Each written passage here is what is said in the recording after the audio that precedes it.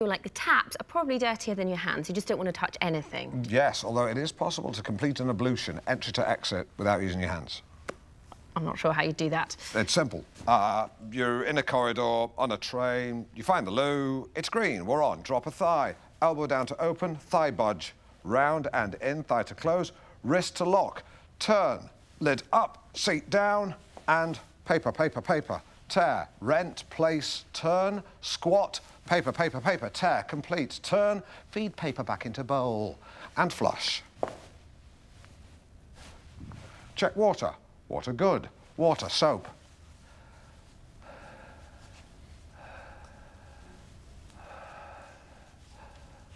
Air. Unlock, handle down, leg around, other leg around. I mean, I don't need to show you the whole thing. There's a general gist, you know, and other people will